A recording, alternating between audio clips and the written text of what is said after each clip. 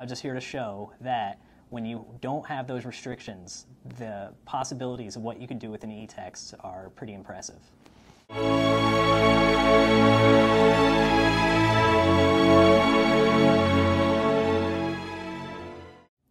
Well, there was sad news last week because we found out that Michael Hart, the founder of Project Gutenberg, passed away. He founded Project Gutenberg 40 years ago by typing in the Declaration of Independence into a computer, and that's in 1971. He was a pioneer in open access to knowledge, and he far preceded the free software movement or the copyleft movement, Creative Commons, anything like that. Michael Hart was an absolute pioneer. And one of the aspects of Project Gutenberg that I want to talk about today is the fact that the texts that they made available weren't under some copyleft license, they weren't Creative Commons, they were simply public domain texts. They were public domain texts that were then available in formats that were unencumbered of technological restrictions.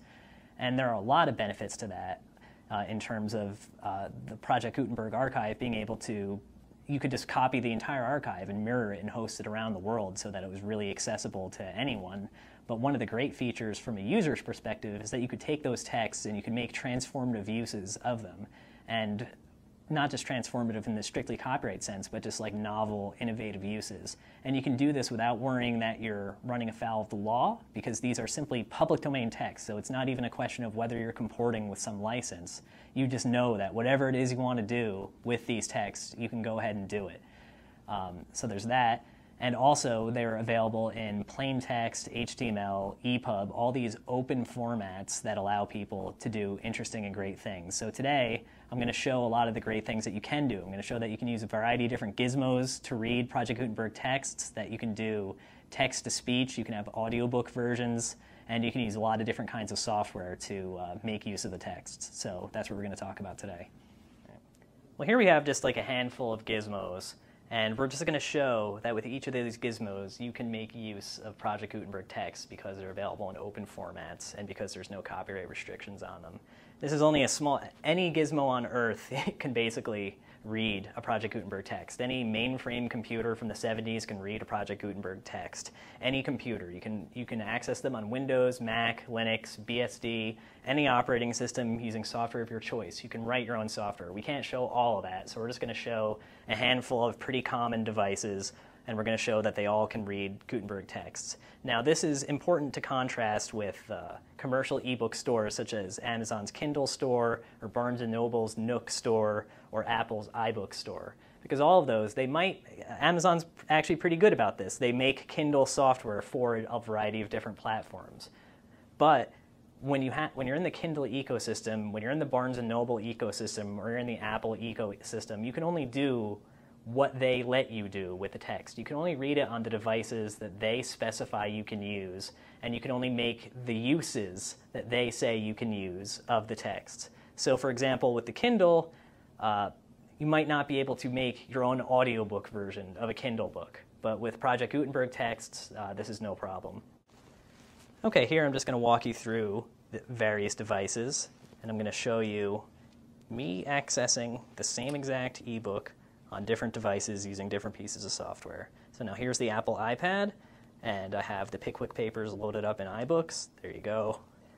You can read it with Apple's fancy animation if you want, or you can go back, and I have the same book loaded up in another application called Quick Reader.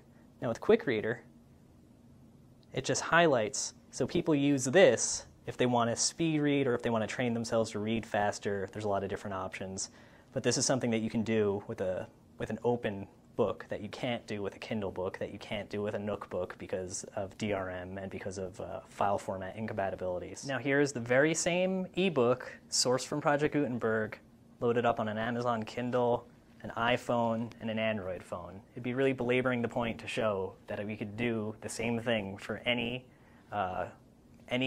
device that can store text and display it. We could do the same thing.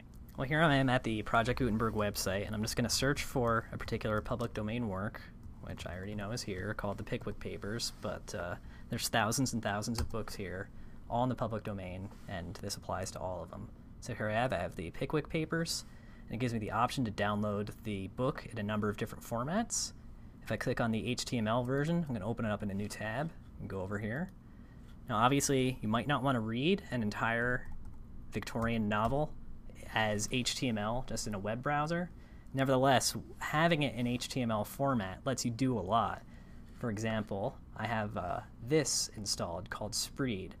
It helps me speed read text. So if I just select text like this, and I click on the Spreed button that I've installed previously, it takes that text and it sends it over to a speed reading application online at Spreeder.com. And you'll see that it's doing this in a form called Rapid Serial Visual Presentation, and that just shows you one word at a time, always in the same place, so you don't have to move your eyes around. And you can adjust this to really high speed, and people using speed reading programs like this that show one or maybe blocks of 2 or 3 words at once have been measured to read with comprehension at extremely high words per minute. So another thing you can do with on a computer is you can just download the EPUB, open it up in an EPUB reader, and this gives you a little bit more control than just a text file or the HTML file does. You use a specialized application to read it, and you can just like click on a chapter, and it just shows you the book this way. And here we're using Adobe Digital Editions to page through the Pickwick Papers. And also I'm going to demonstrate, there's another project called LibriVox.org. Let me pull that up real quick. Now LibriVox, volunteers take Project Gutenberg and other e-texts, but primarily Project Gutenberg, and volunteers do free audiobook versions of them. So if you go to LibriVox, you can, just like the Gutenberg website, you can search for anything, and you'll be amazed at what they have. And I've already queued up here a version of the Pickwick Papers again, done by LibriVox, based on the Project Gutenberg text. Let's play that real quick.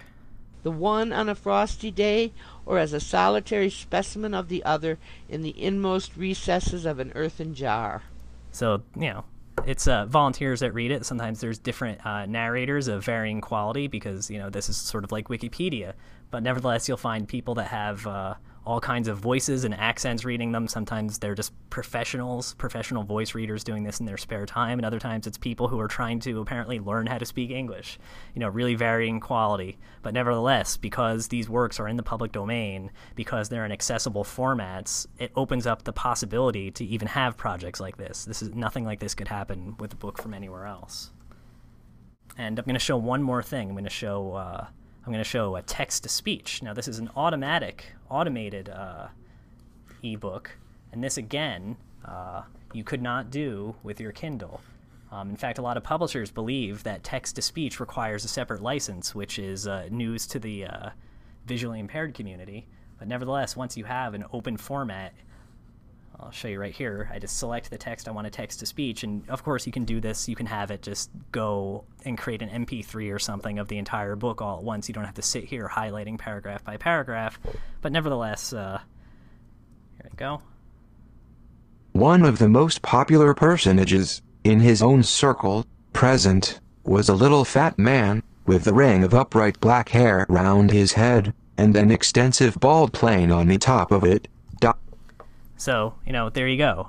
You can just take the text and you can have audiobooks automatically created. You can imagine how great this is if you're a person with a disability, or if you're someone who, for whatever reason, prefers to listen to things read out. If you want to listen to them being read out by amateurs, you can do that. If you want to listen to them being read out by an automated voice, you can do that. And in fact, there are probably you know, based on the same text, or if you go onto audible.com, you can probably download a commercial version, you know, read by professionals of the same book. But nevertheless, because Project Gutenberg texts are always in the public domain and they're always open, you can have all these different uses of them. And another thing you can do when you have access to just a plain text version or an HTML version of an ebook is you can just do your own translation. So I'm just going to copy this paragraph from here, put it here, do an automatic translation. Of course, you could just make your own translation if you happen to be fluent in Chinese, or you could do your own dramatic adaptation. You can make any number of derivative or transformative works of